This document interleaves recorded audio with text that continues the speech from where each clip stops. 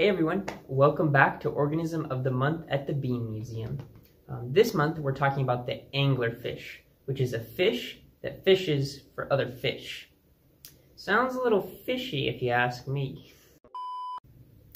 Anglerfish actually refers to an entire order of fish, which includes 16 families and hundreds of species around the planet.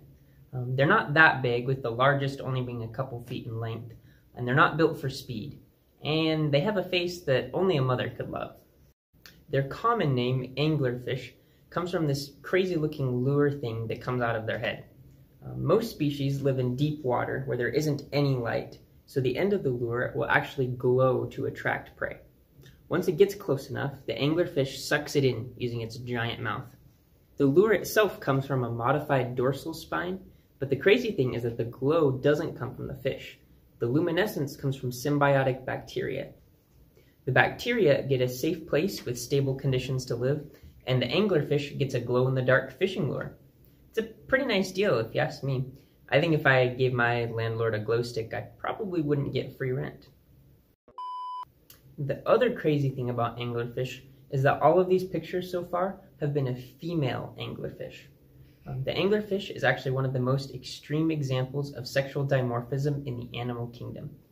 Sexual dimorphism basically means that the males and females of a species look different. Di meaning two, morphism meaning form. Let me give some examples.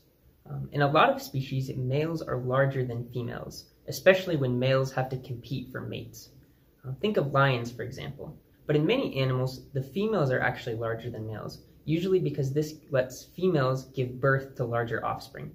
This is the case for a lot of snakes, for example. And for some animals, both sexes are roughly the same size, but have dramatically different colors. This is also referred to as sexual dichromatism. This is super common in birds, everything from ducks to peacocks, where the males will have really bright colors and the females are typically rather drab. Now the anglerfish takes sexual dimorphism to an extreme. You see that little parasite-looking thing attached? Yeah, that's the male anglerfish. They're tiny. A male will actually swim along until he finds the gill of his dreams. Then he bites onto her and fuses his body with hers, permanently in some species. And you thought that dating at BYU was weird. Now, if you've been thinking about coming into the museum lately, maybe I can lure you in with some free anglerfish bio cards. These don't glow in the dark though.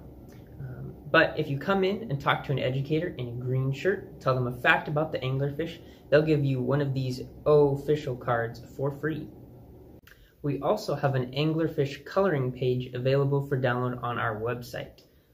If you print it off, color it, and bring it into the museum, we'll hang it up on our Organism of the Month art wall. And we'll also pick a favorite coloring page every month, and the winner gets free ice cream.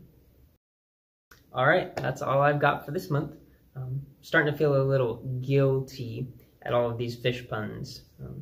Somebody told me that they were a C+ at best. So that wraps up for this month. We'll see you next month when we talk about the box jellyfish.